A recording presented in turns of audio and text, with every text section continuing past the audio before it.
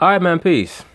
So the CBS Morning News had a couple of good segments to promote a biographical book that has been written by an author named Walter Isaacson.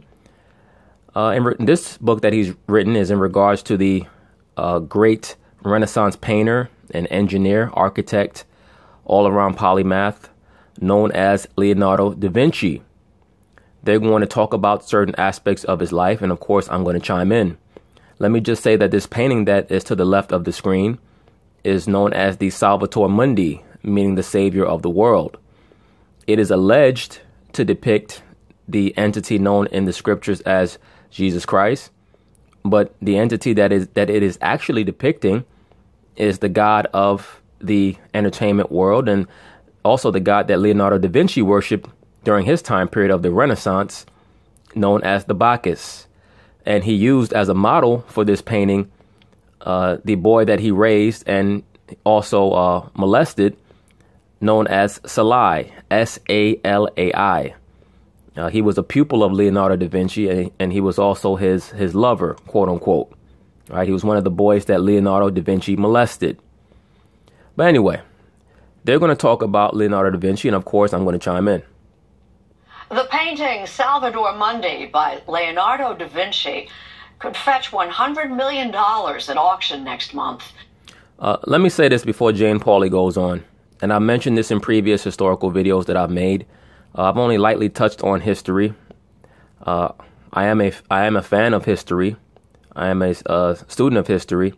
Leonardo da Vinci is one of the great men of history. He was a brilliant man, even though he was a degenerate. There's no doubt about that. But he was extremely talented. Much of what you see in museums today is based off of the narrative that they want people to believe. Most of what you see in museums today is fabricated or forgeries, okay, or remakes, reprints. They're not authentic. There are very few pieces of art or sculpture that is on the showroom floor that is actually real and legitimate. Most of the real artifacts are in the basements of these museums, which oftentimes double as fortresses. The Louvre, which houses most of Leonardo da Vinci's work, was a fortress and a castle for the old Capetian kings of France. For those of you who don't know, the Capetians, they were an offshoot of the Carolingian line. All right, meaning Charlemagne started a dynasty known as the Carolingians in the late 700s, around 800 AD.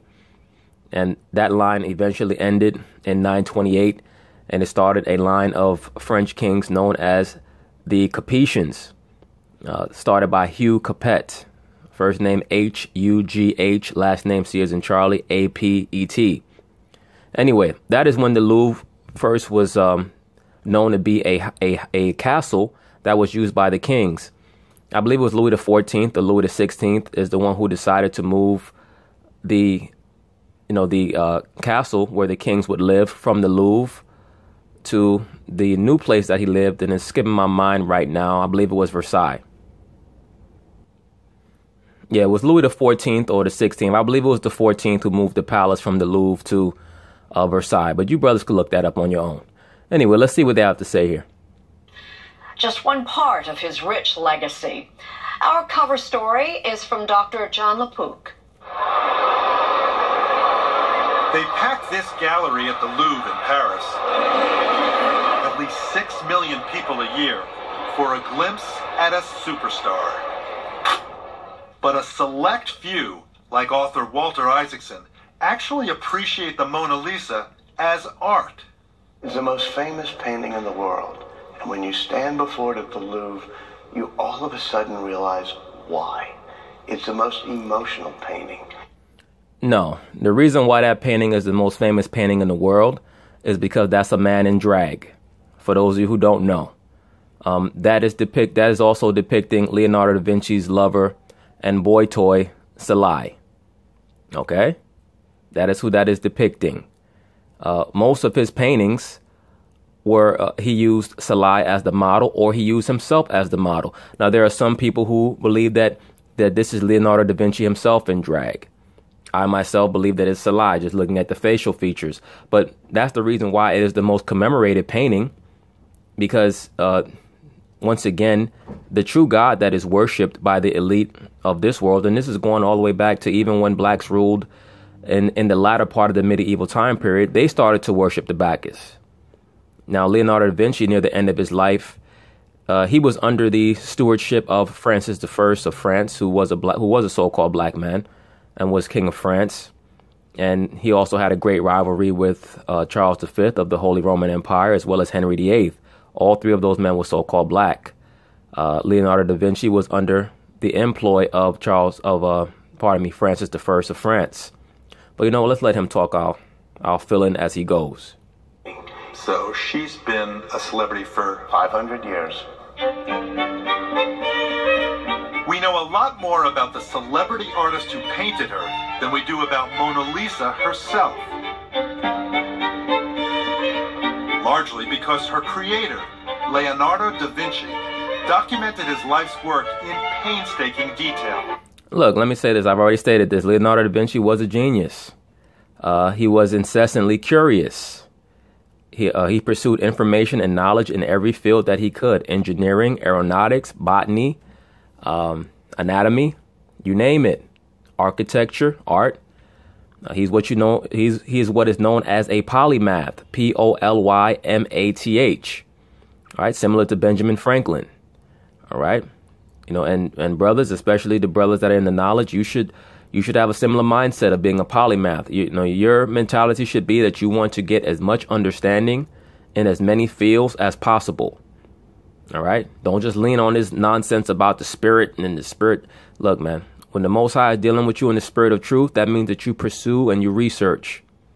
That's what that means. And you don't research and look things up for competition to say, look, I know more than this person or I know more than that person. You look it up for your own edification. Because the mind, even though, you know, your brain is an organ, it's like a muscle. It can be strengthened. So that has to be the mentality that brothers have to have. And that's another way that you can overcome and avoid the low level thinking process that many so-called pro-blacks have today, where they're just looking for somebody to bail them out. Point being is this: we should not be looking for the validation of the so-called Caucasian. That's not manhood. But let's get back to this feature here. Some 7,200 pages of scribbles and sketches survive. You know, Leonardo may have been the person with the greatest amount of curiosity of any human who ever existed. And he would make lists in his notebooks of things he wanted to know. Like, how do they walk on ice in Holland? Or describe the tongue of the woodpecker.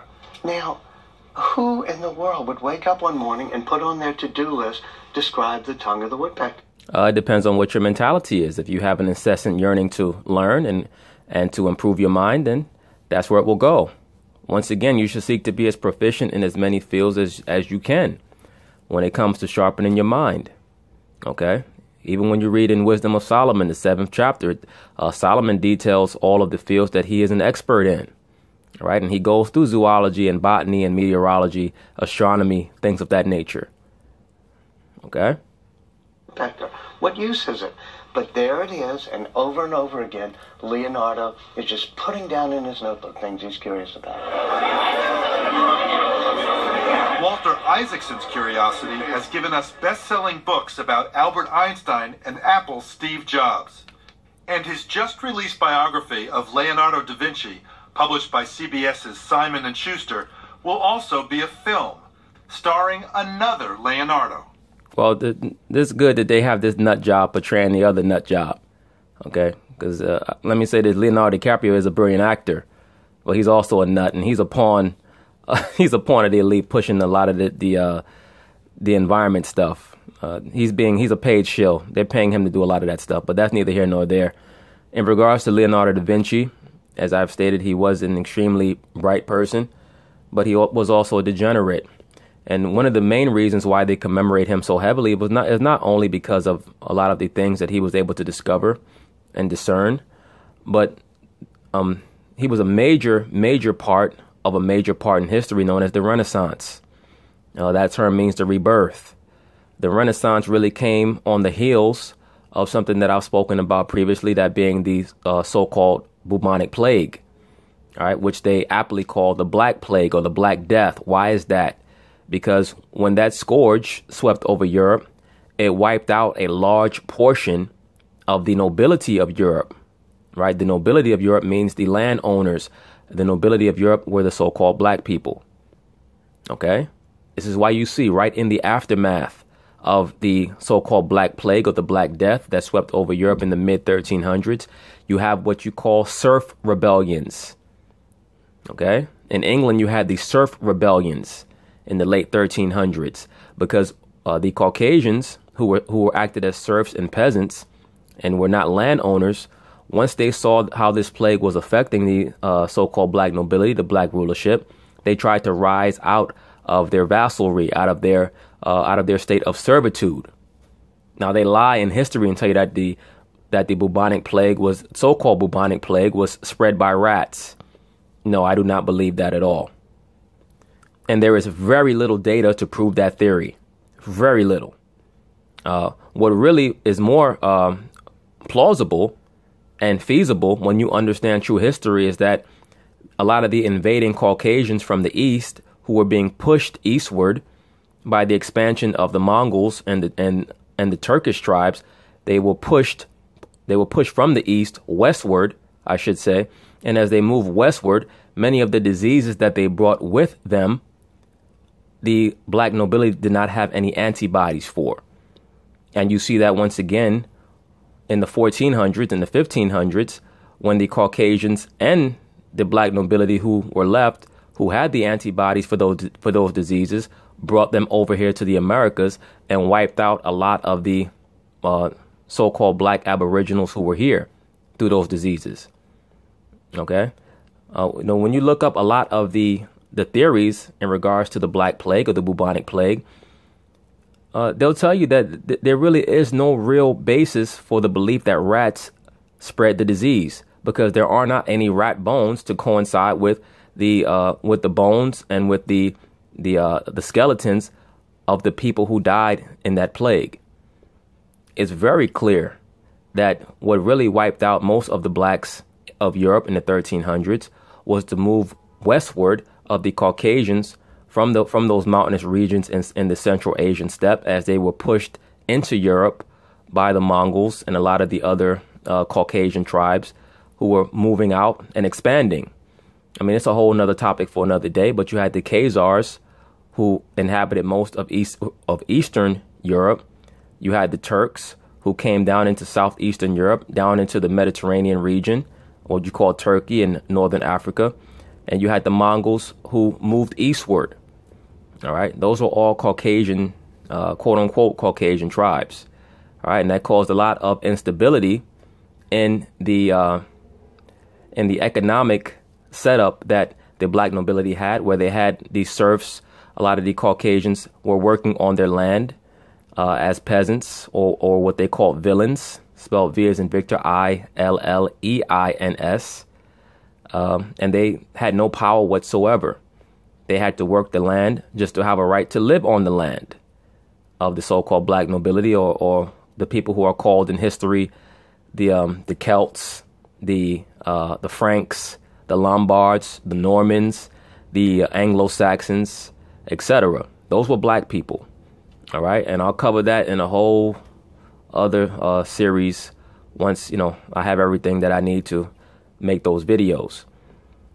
But all those things spurred on the Renaissance, because once a lot of the black nobility were no longer as strong as they were, that led to a movement called humanism, where people started to look less on the scriptures and on spiritual understanding and more towards quote unquote rationale and the scientific method.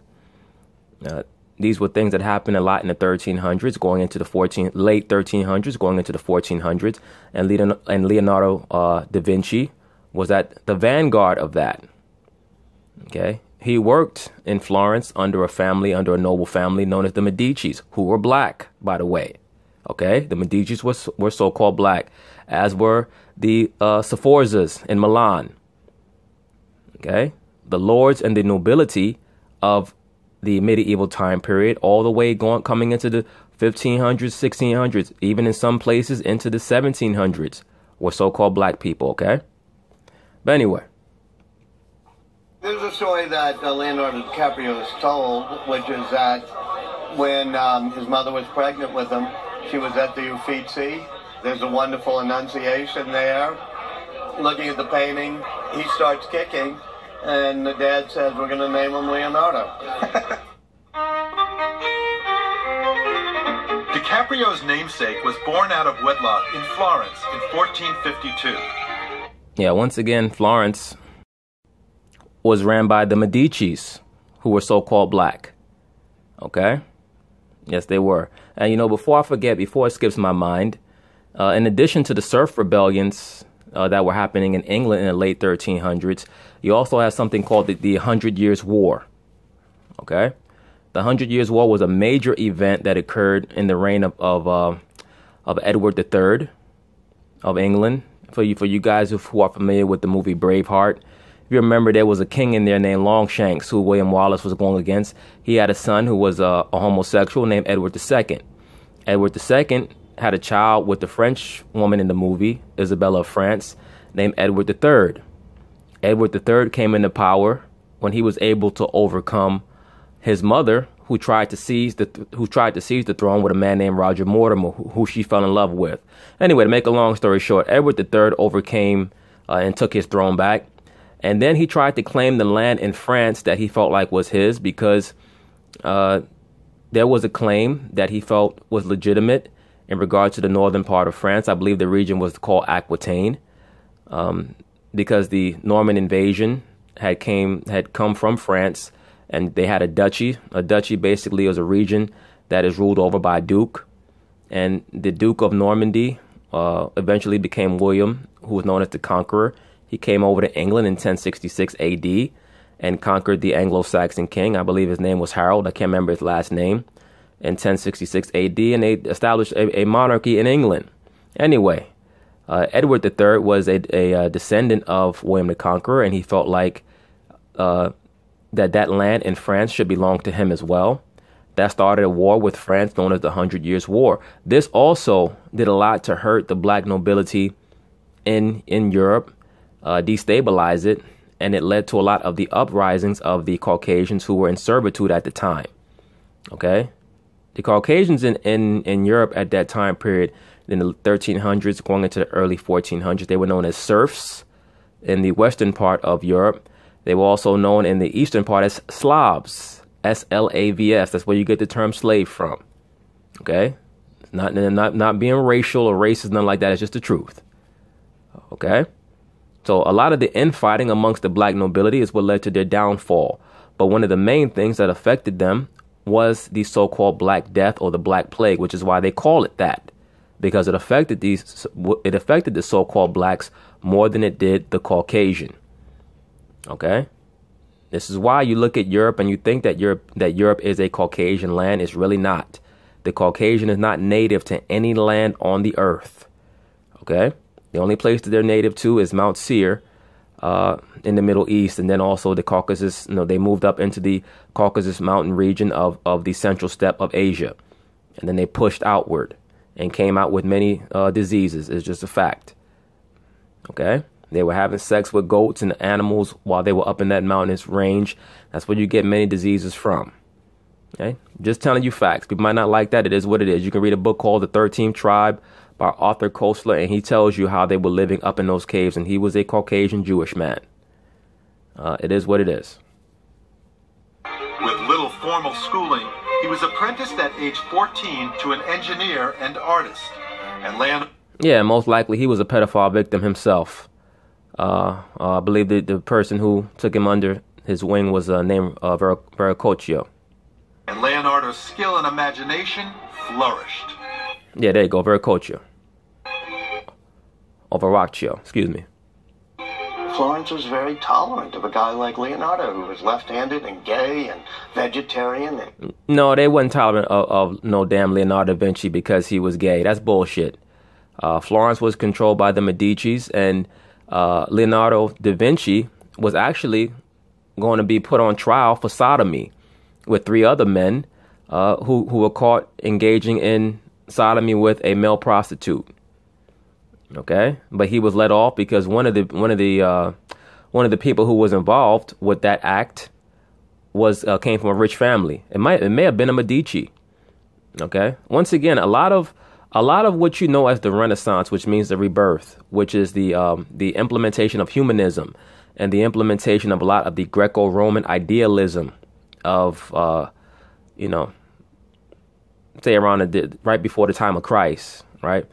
A lot of those ideals were starting to be embraced by the black nobility, and it started to creep into their rulership, and it started to be a cancer to their rulership, and it allowed the Caucasian to rise up. They, when you are a landlord and you were the lord of the manor, your servants, the peasants, would have to fight battles for you. A lot of times, the Caucasians who were peasants who lived on their manor, if they fought well in battle, they started to be given titles of nobility in the latter part of the black rulership. All right, and then you had Martin Luther, who came with the Reformation, the 95 Theses, and this was a major, major hit to the Catholic Church system, which was dominated by the so-called black European nobility at the time, because the Reformation was based a lot in humanism.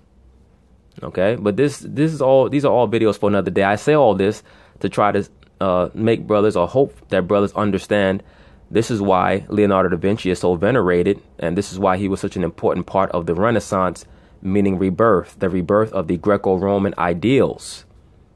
Okay, this is why they call the medieval time period the Dark Ages, because during that time period, it was, not only do they say that it was a lack of advancement and so on and so forth, but it's also a play on words. It's also why they use that term. This is also why the term Byzantine today is a metaphor for something that's backwards, because the Byzantine Empire was also ruled over by so-called blacks. Okay, all those men in the Middle Ages, Richard the Lionheart and King John and Charles V and Louis the Pious, Charlemagne, all those men were black, man. All of them. Hey, Holy Roman Empire, the Frankish Empire, all of it. Castile, all of it. The kings in Scotland, they were all black men, man. And illegitimate. And it seems quite a hunk. Leonardo was also incredibly good looking, in very good shape, extraordinarily athletic, long curling hair, and I think that Vitruvian man, the guy in the circle and the square spread eagle, I think it's partly a self-portrait. It could be a self-portrait. It looks like that could be him. It could also be Salai, but it could be him. It's most likely him. But perhaps most of all, Leonardo was stunningly inventive. He makes a portable bridge which you can just pop up in the middle of a battle if you have to cross a river. Leonardo da Vinci, he definitely made a major impact as a military designer and engineer. This is when he came under the employ of a man named Caesar Borgia. A lot of you brothers are familiar with Caesar Borgia. Leonardo fell under his patronage from, I believe it was the early 1500s, 1501 or 1502, one of those years. You brothers could look it up. And he was involved in the design of a lot of military equipment. And of course, also, Leonardo da Vinci decided to use Caesar Borgia as the muse for the image of Christ that we know today. Okay? In addition to his pedophile victim, his boy toy, Salai, who he also used to depict John the Baptist. So this also is what the Renaissance is also about, which is the purposeful defiling of a lot of the historical biblical figures, constantly to depict them as, naked Caucasian men, really to depict Bacchus. This is why you have, David with a fig leaf over his penis and things of that nature. Moses, with the horns, things of that nature. The Aspen Institute, the nonprofit think tank Isaacson helped to shape for many years, recently held a celebration of all things Leonardo on its Colorado campus. glider, and he did it in Milan off one of the... Sketches were transformed into three-dimensional models. The famous helicopter. I think it was first designed for the theater, because he was doing all these amazing props, having people fly and descend and ascend on the stage. Yeah, look, Leonardo da Vinci is a very interesting character. I bought a book many years ago showing all of his sketches. He definitely was extremely inquisitive and a polymath, no doubt about that. An underwater diving apparatus. He said it would be a great way to sort of attack ships. In fact, he kept secret some of the details for fear that the enemies could figure it out. But it's Leonardo's sketches that may set him apart. Okay, this is the big moment, right? Now so valuable that when curators at New York's Metropolitan Museum agreed to give us a peek... I'm actually nervous. Oh, my goodness. At first, they would only show us copies, until we promised to limit exposure to our television lights. Yeah, the copies they probably show you weren't even drawn by him, because a lot of shit that they show is fake. You know, when I saw these for the first time, it's like, oh my goodness, there's the hand of the artist. And it's just as if he were making it in front of me. Every time you see it, there's a new layer to appreciate. Here's the head of a man in profile. This is a design for a stage setting. A bear walking. And the head of the Virgin.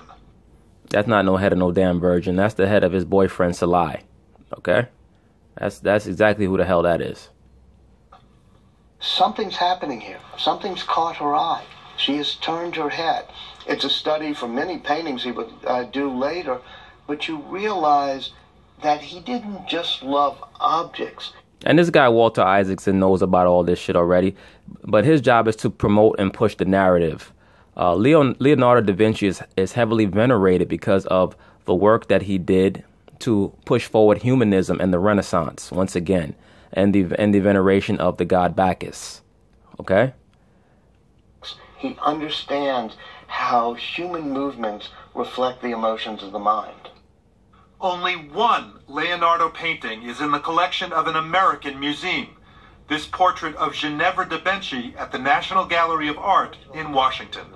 How did it help change Renaissance painting? Well, up until then, Renaissance painting had sort of sharp lines. And Leonardo said that's not the way nature works. So there's a smokiness to the lines. But the great thing about this picture is you see a young Leonardo who's on the path to painting the Mona Lisa. Yeah, you might literally be looking at a young Leonardo, because knowing him, that's probably his face, and he's just there dressed up in drag. Once again, many of these paintings that are depicted in sketches are sketches that he did of himself in drag or one of his male lovers in drag. He had a series of boy lovers, I should say, not male lovers, boy lovers. Salai, Francesco Melzi, he had quite a few. But this isn't the Mona Lisa. There's something else uniquely Da Vinci about this portrait.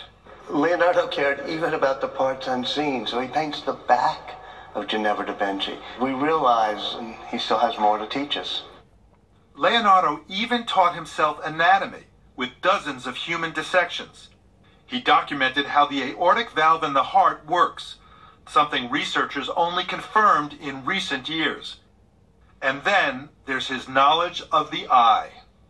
He realized that the center, when you're staring at something, you see the detail. And if you're slightly off, it goes to a different part of the retina. Well, all great artists had understanding of that level of perspective in their art or composition in their art, something known as the golden ratio. Right? The golden ratio is often used in art. The harder you look directly at the Mona Lisa's lips, the more it looks like her lips are turned down. But as your eyes wander, she starts smiling at you. That ain't no damn woman. So it flickers. I couldn't help thinking when you described that. Did Leonardo da Vinci figure out a way to have a painting flirt with the viewer? Yes. So, you see how sick a lot of these people... The fuck you mean a painting flirt with the viewer? What, you gonna try to have sex with the painting, man? Yes. He figured out a way to have it interact. In the Mona Lisa, you see the combination of all of Leonardo's anatomy and science with his... I see the combination of his sexuality. That's what I see. Okay? That's a man in drag. That is Salai. And once again, you have certain people who believe that it is Leonardo in drag. There was a woman who is at one of the major visual arts schools, I believe here in New York, who stated that she did an experiment with Leonardo's the measurements of his facial features and matched them to the Mona Lisa. I don't know how true that is. I don't necessarily see Leonardo's face here. I see more Salai's face, but I mean, you never know. He was a jester. He liked to mix a lot of the Bacchanalian and Hermetic principles into his artwork, meaning what? A lot of hermaphroditic aspects into his artwork. With his art. And what better way to discuss what may be this son of Florence's ultimate accomplishment, the Last Supper? Yeah, I don't know if it's his ultimate accomplishment or one of the great subliminal messages in any painting ever. Than over an Italian meal. It begins with Jesus saying, "One of you shall betray me." And you watch it. It's almost like... Now you see, right to the right of the figure who's supposedly Jesus is the figure who's holding his finger upward. That also is for the as above, so below. That's supposed to be Thomas. Okay? Now, to the left of the alleged Jesus figure is an entity that's clearly a woman. Now, people claim that may be Leonardo trying to sneak in Mary Magdalene. I believe that is him sneaking in Salai again. Okay? Once again, Salai was his hermaphrodite boy toy. Or I shouldn't say hermaphrodite. I should say transgender boy toy. Okay? Who also was an artist himself. It's almost like a wave. It reverberates out. Emotion, spirituality, and drama make this fresco one of the world's most admired works of art. Ain't no damn spirituality in this shit. Art, studied down to the tiniest detail, which is how we discovered what may be the origin of one of our most familiar superstitions, a cause of bad luck. It is certainly one of the greatest biblical moments ever, which is Judas knocking over the salt in that painting. I didn't realize that. Is that where the superstition comes? Oh, yeah. That you knock over salt? Yeah. You can see the salt cellar. You can see everything. The artist... Now, this is supposed to be, as I stated before, I believe I stated earlier in the video, that's Francis I of France. He was a black man. Now, in this painting, they depict him as, looking like a Puerto Rican. I don't know. But no, he was a black man in real life. And he did hold Leonardo da Vinci in his arms as he died, allegedly, as I stated in the latter part of the so-called black rulership of Europe. Many of them embraced humanism. Francis I, Henry VIII. This is right during the time period of Martin Luther, during the time period that was known as the Reformation, which determined the overall fall of the black rulership of Europe. Many of the religious wars of the 1600s, the 30 Years' War, a lot of the wars of succession, like the Jacobite Rebellion in Britain, were predicated off of religion, but also race. But anyway, you see Da Vinci there, and that's Francis I. Engineer and scientist who lived a life of boundless curiosity died in 1519. He was 67 and left no known children. How the fuck you gonna have children? He gay as hell. Come on, man. Leonardo da Vinci died a poor man, but, says Walter Isaacson, he left us. That's a probable self-portrait. I don't believe that Leonardo da Vinci drew that. I believe, just based on the art style, that was Francesco Melzi. Francesco Melzi, for those of you who don't know, was the boy that Leonardo da Vinci replaced Salai with after Salai got too old. Okay, once Salai got too old, Leonardo replaced him with Francesco Melzi. Oh, in history they call him a pupil. He replaced him with a new pupil. No, he replaced him with a new lover. Okay, that's how you know he was a pedophile. He wasn't a homosexual. He was a pedophile. Left us a wealth. Well, I should just say just a damn degenerate. Wealth of lessons.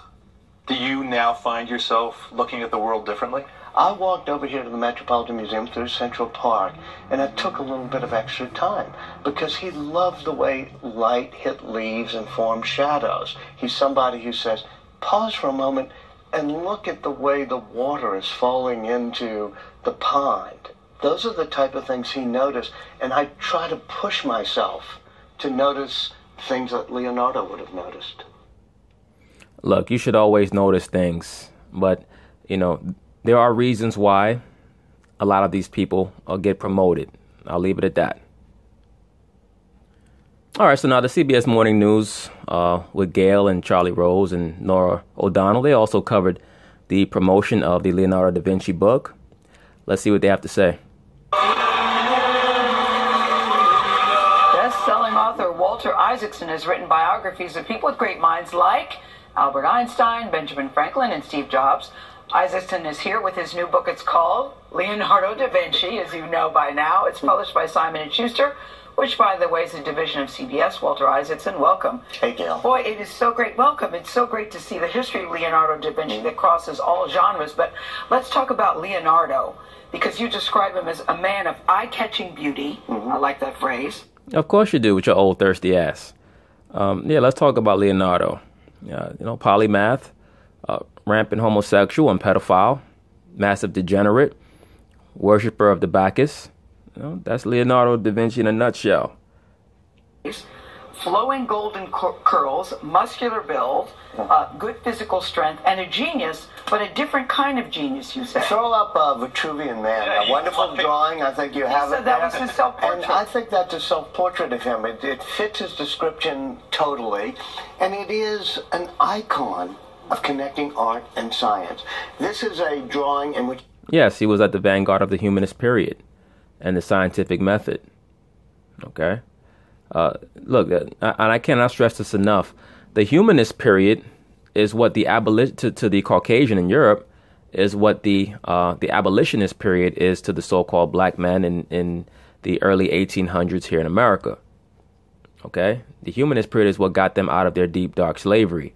Because what the humanist period did was it got the black nobility to stop looking at them as just peasants to work on their land. It got them to embrace the quote-unquote scientific method and to disavow a lot of the spiritual aspect of their belief system. Now, don't get me wrong. The so-called black rulership of Europe, they were strict adherents to the Catholic Church, which was just a contorted version of the Babylonian mystery school system. So it was fated to not work anyway. But the humanist aspect, the humanist philosophical ideologies that arose in the 1300s and 1400s, that was a major factor in the downfall of the black rulership of Europe. In which he gets every proportion exactly right. He spends 230 measurements to get it right, but he also does something of unnecessary beauty as he's standing there naked in the earth and in the universe, figuring how do we fit in. How is this genius different from other geniuses, though? Well, some people like Mozart say, great genius, but in a particular field. Mozart was also a so-called black man, by the way, as was Franz Joseph Haydn. Right, and Beethoven. All those men were so-called black. To me, what's interesting is when you can cross fields. He thought of himself as an engineer, a scientist, an anatomist, somebody who loved geology. His notebooks are filled with all of his love of math and science and nature. Italy was the center of the Caucasian rise out of servitude. Okay. It was the center of that rise. Italy was viewed as the epicenter for humanism and of course, for the Renaissance. And you had a Renaissance prior to the Renaissance, what's known as the Italian Renaissance. You had something called the Carolingian Renaissance, which occurred during the time of Charlemagne and his progeny, in like the 800s, 900s AD. They were the first ones to, start to embrace humanism to a degree. But like I stated before, it wasn't until a lot of these other factors that emerged in the 1300s, that being the so-called Black Plague, the 100 Years' War, the serf rebellions, things of that nature, that really gave the Caucasian the impetus that was necessary for them to rise out of that, of that deep, dark hole that they were in.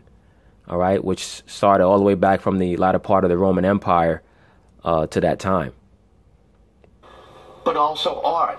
And so I think real creativity comes when you can see the cross currents of nature as opposed to getting all siloed. He was an expert in so many things, and yet he had no formal education. Well, most of your great geniuses are self-taught. That's normally how it goes, Miss O'Donnell. The college system is set up to really just initiate the debt system, the credit-based debt system that hangs over the head of most so-called educated people here in America. But if you were to read up on most geniuses, most of them are self-taught. I think he was lucky. He was lucky to be born out of wedlock, which meant he couldn't go to the university. So he became what he called, a self-taught person. And that also, was heavily why he was.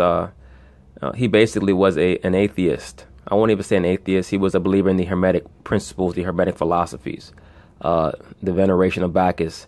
Had he been forced to engage in any formal education, he would have been indoctrinated into the Catholic Church belief system. Became a disciple of experiments and experience. And this is the beginning of the scientific method in a way where people say, well, let me test the wisdom I've been given. Oh, before I forget, since he brought up the scientific method, one of the main tricks that Leonardo da Vinci played on people was the Shroud of Turin. For those of you guys who don't know, the Shroud of Turin was a hoax that was perpetrated by Leonardo da Vinci. Supposedly, it was to replace a previous shroud that allegedly depicted the image of Christ for the House of Savoy. Allegedly, this is the backstory that is alleged. But Leonardo da Vinci is the one who, those who are in the know, he perpetrated that hoax by utilizing a technique called camera obscura, which is an old ancient technique to use light to embed an image on fabric if you overlay it with, I believe it's silver sulfate. I'm trying to remember which element it is or which compound it is that he overlaid on the fabric to make it get embedded on there. But it's a tactic or a technique called camera obscura, right? CAMERA, just like the word camera. Last, and the second word is O as in Oscar, B as in boy, S as in Sam, C as in Charlie, U as in umbrella, R as in Roger, A as in apple. All right. So the so-called Shroud of Turin does not depict Christ at all. That is Leonardo da Vinci. Okay. Once again. So he born just as the printing press comes about, Gutenberg, and he just reads everything, and he's the person in history who wanted to know the most about everything you could possibly know. It's almost the Aristotelian method in some ways, but you write a... Oh yeah, Aristotle, he was a so-called black man too. Alexander the Greek was a Caucasian, but Aristotle was black. And I think I mentioned this already. Plato and Socrates, those men were all black, believe it or not. Write about his to-do list. Sometimes my husband makes fun of my to-do list, but we can learn from Leonardo. I love that you say the to-do list. He just wrote about what is this? Figure out this. Why is the sky blue? What does the tongue of a woodpecker look like? Every day we get a list from him of the things he wants to learn, and it's sort of inspiring. And the book is based on more than 7,000 pages of notebooks. Yeah. What do we learn? What did you learn? In the course of this research that we didn't know before. Well, the cool thing about the notebooks is that after 500 years, we can still flip through them and see day by day what he was doing. And fortunately, paper was slightly expensive. So on any particular page, he's maybe drawing a sketch of... We know day by day what he was doing. He was molesting little boys. Sketch of the Last Supper, but then he's doing a little math experiment, and then doing mountains, and then doing the swirls and curls, and so you see how his mind leaps across. The paper is jam-packed. I love the Mona Lisa story, though. I mean, look what you have on screen, man. The fetus in the womb is like a thing. Yeah. It's very detailed. His drawings are very interesting. That's why I would recommend that brothers purchase that book with his sketches in there. Very interesting work. Too, Walter. Yeah, beautiful. But when you talk about the Mona Lisa smile, you said that he used to bring in musicians to make her smile. Right. But what I thought was interesting I'm glad you believe that dumb shit, Gail. You believe in Santa Claus too? is he would go to the morgue and look at cadavers and peel back to see the formation of a smile. Right. When you ask, what do you find in the notebook? We have page after page of him dissecting the human face showing every muscle, every nerve, whether the nerve comes from the brain or the spinal cord. And then, after a few pages of it, the first slight sketch of Mona Lisa's smile. So we look, this guy did all this research on Leonardo da Vinci, so he knows everything that I'm saying.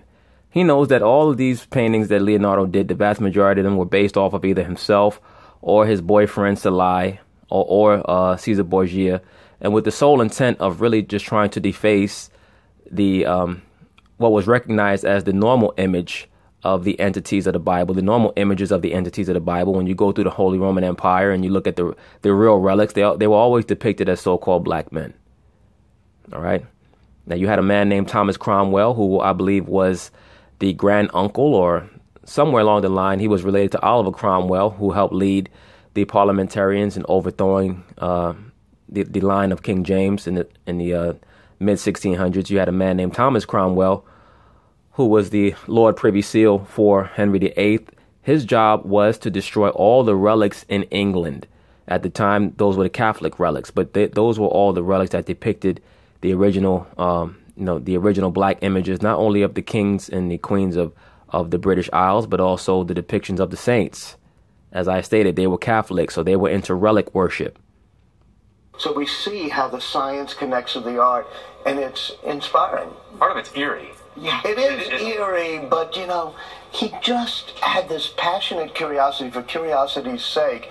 And so he's doing anatomy dissections, but he realizes that the beauty of the human body is connected to the beauty. So where did that drive come from? It was just innate for him. That he just couldn't turn it off. I don't think so. I mean, I think there's certain innate geniuses. Einstein is one of them where, whoa, he got some processing power. But I think with with Leonardo da Vinci, he pushes himself. Right, but that's also a form of genius, to push yourself to actually want to learn. Look, I don't deny that the man was a genius. He was just a degenerate. To just be more curious. As Nora said, you read those lists of things he wants to learn, and so that's why he's a more accessible genius than some of the others I've written about, because we can do that too. We can, he would just say, why is the sky blue? It would be in his notebook, and he'd do it. You've compared him to Steve Jobs. We've been saying all morning you're going to tell us why the two you see. Well, whenever Steve Jobs would launch a great product, I see all of his products all over your table and in my pocket. Yeah. At the end, he would show the intersection of two streets, liberal arts and technology. And he'd say, if you can stand at the intersection of the humanities and science, or of arts and engineering, that's where creativity occurs. To me, that's what Vitruvian Man is all about and Leonardo da Vinci is all about. All right, Walter, they're playing the music. It's time to wrap it up. All right, we already know your book is going to sell like hotcakes. I might even get it, because I would like to get some insight into a topic like this. But anyway, brothers, point being is they're promoting a lot of this. I just wanted to use this as a backdrop to lay out a little information on the Renaissance and the atmosphere around it. I'll be covering this topic a lot more in depth in future videos, Lord willing. But anyway, peace. All right, so now this is the person that I've been mentioning in the video on Leonardo da Vinci, named Salai. This was a young boy who moved in with Leonardo da Vinci when he was 10 years old, in an artist apprenticeship, or what they call a pupil, but he also was taken as Leonardo da Vinci's boy lover, which was very common during that time, especially in Renaissance Italy. They would take boy lovers as apprentices, and they would make them pupils, and then when they got a certain age, they would cast them to the side, and they would bring in another young boy. Once again, that is part of the belief in the Bacchus. Okay? Remember, Pan is engaged in pederasty, which is man-boy love. Anyway, this is Salai. This is the person that I stated stood as the inspiration and the model for most of Leonardo da Vinci's, most of his paintings. Most of his famous paintings that people try to act like they don't know who they were. No, that's Salai. You playing games. All right? But anyway, this is Salai as John the Baptist. Okay, so-called John the Baptist. Look very closely at the face. You can see that's also Mona Lisa. Okay, this person is Salai, is Leonardo da Vinci's boy lover. This is the original sketch that Leonardo da Vinci did of Salai, that he was going to use as the model for John the Baptist. This is a drawing known as the Angel Incarnate. Okay, because this is how he looked at that boy Salai as an angel. He was quote unquote in love with him and in a quote unquote relationship. All right, starting from the age of 10 years old. Now, once again, you can see he has breasts and he has an erect phallus, and the right finger is pointing upward. The same way that I mentioned in the drawing for the Last Supper, when Thomas had the finger pointing upward, that is for the Bacchus, or as we know him today, the Baphomet, as above, so below, the worship of the Hermetic principles. Okay, let's go back one more time. That is Salai as John the Baptist. This is a drawing of Salai that Leonardo da Vinci did in preparation for his John the Baptist painting. Okay, this drawing is known as Angel Incarnate. You can look it up. You see he has the erect phallus there, and he has the finger up in the air. Also, in Leonardo da Vinci's sketches, in his sketchbook, he has a drawing of Salai's anus being pursued by penises on that have feet running towards his anus. Okay, so that's how they get down. That's how they got down in the Renaissance and during in the worship of the Bacchus. This is also Salai as the Bacchus itself. This is a painting that you can look up by Leonardo da Vinci called Bacchus. He uses Salai as the model. Once again, you see the fingers, right finger pointing one way, and then the left finger pointing downward, as above, so below. Okay, and the legs crossed. All right, he plays the Bacchus, the hermaphroditic god. Remember, Bacchus is a hermaphrodite. This is another painting of Salai, known as the Mona Vana. You could look it up. M as in Michael, O as in Oscar, N as in Nancy, N as in Nancy, A as in Apple, and then Vana, V as in Victor, A as in Apple, N as in Nancy, N as in Nancy, A as in Apple. This is depicting him as a hermaphrodite, having both male and female parts. Once again, just like the drawing Angel Incarnate that I showed you. And you look at the face. That is clearly the same person who stood in as the model for the Mona Lisa. There goes the Mona Lisa. Same person. All right? Same person. There goes the so-called famous Mona Lisa painting or depiction that they try to act like they don't know who that is. At one time, I thought it was Leonardo, but it's very obvious to me after research that was his boy lover Salai. Okay? Salai was eventually replaced by another boy named Francesco Melzi, who was with Leonardo until he died in 1519 in the court of Francis I of France. Hey, oh, and by the way, the name Salai means little devil or unclean one. Okay, so that was the person that Leonardo da Vinci was, quote unquote, in love with for all those years until he was replaced by another little boy. So these are the type of people that they venerate. But the reason why they venerate them is because they were key in pushing and promoting the worship of the Bacchus. All right, who was also known in other cultures as Osiris, or as we know him in the scriptures as Nimrod, the son of Cush. But anyway, peace.